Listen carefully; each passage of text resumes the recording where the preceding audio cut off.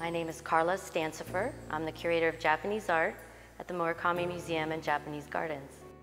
Today we'll be talking about hard bodies, contemporary Japanese lacquer sculpture. This exhibit is actually on loan from the Minneapolis Institute of Art, and we feature 16 contemporary artists.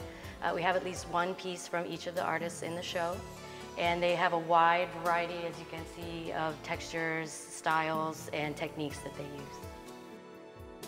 Lacquer is an extremely versatile material. You can do so much with it in the right hands of someone who's skilled and understands the material. I think the most important thing I want people to know is that these artists, they come from a very long lineage, a very long tradition. And all of the artists are very aware of that. They honor that tradition, but yet they're doing completely new and innovative things. Each of the pieces, they're coated with lacquer, and I should say that lacquer can coat just about anything. Paper, bone, wood, metal, shark skin, it can be coated on anything and it will protect that substance, but it has to go through a curing process. It's not a drying process where you'd be removing humidity. They actually put it into a container where you add heat and you add moisture.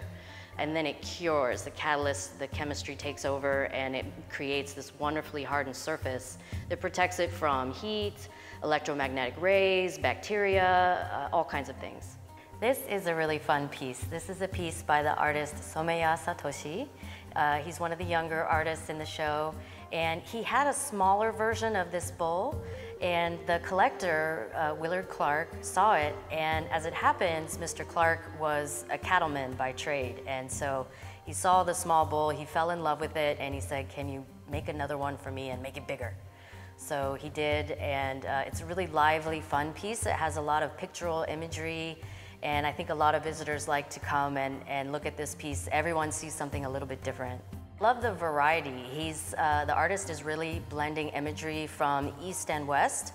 We have some things here. A good example is the moo that you see in English, and up above it says mo, which is what the cow says in Japanese. So again, right there, he's showing that he's trying to reach out to the audience on both sides.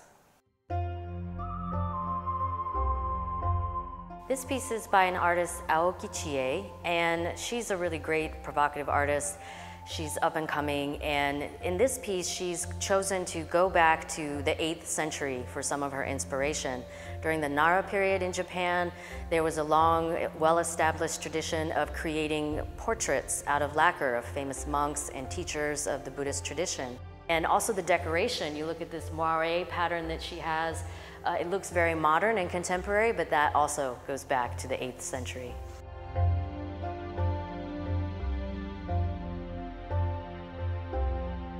I think a really good example of the environmental aspects of these pieces comes from the work by Fujita Toshiaki. And what he does is he creates these pieces by adding the unrefined lacquer. He adds 1 layer a day for 2 years. So he essentially grows these pieces, much like a mollusk or tree bark.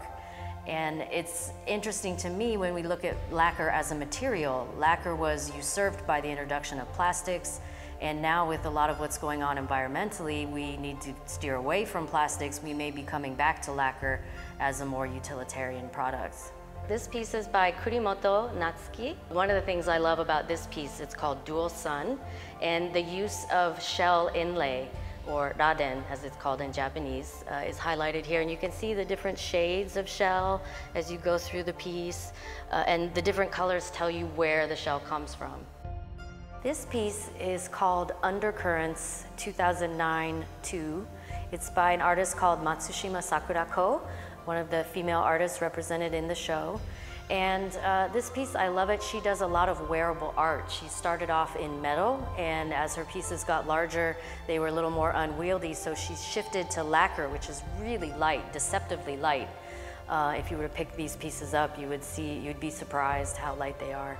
I also just love the beauty of these pieces. They're so wonderful.